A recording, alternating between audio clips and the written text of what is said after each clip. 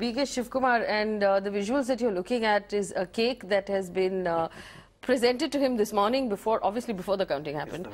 It's the Vidhan Sauda in a cake, and apparently he's spoken to our reporter and he sounds very upset. Can we play that out, a response? Okay, we're getting that from what he's understanding. He said that he will be here tonight, he's not going to run away, and he will stay here tonight and watch the end of the results.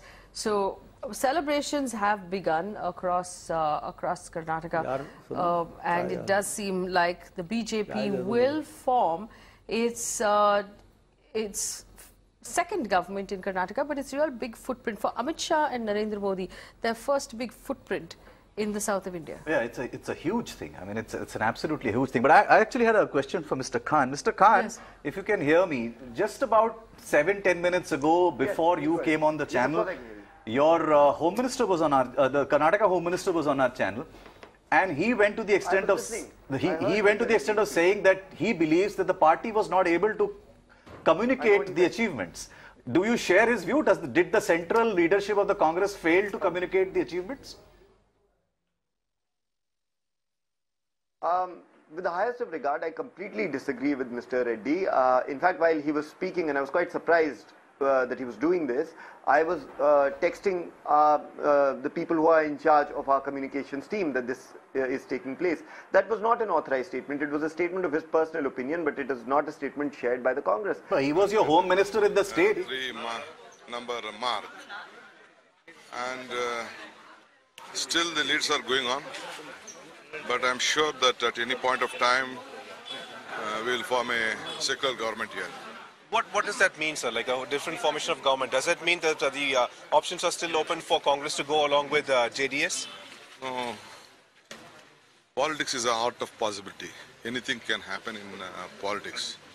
With the like-minded parties looking at the national scenery, the state scenery, and various experiences of the BJP's partners in the entire country, that will show a way for various other political parties to think over it. Well, Chief Minister Siddaramaiah was like very confident up to the brim, claiming that definitely Congress will come in power again. And what was the change for this trend right now? Even I was too confident. I was also confident that I'll come back. We will come back with or on our own. But it is what's surprising to us. We have to just see where we have gone wrong, because some of our senior ministers itself are trailing, and some of them are already lost. And on the voting day, Siddaramaiah, the Chief Minister, also stated that he would not mind to give the seat to another person, presumably from a Dalit community, and that he will not also be interested in going for elections again. Was it kind of like a sublime kind of message he was trying to bring?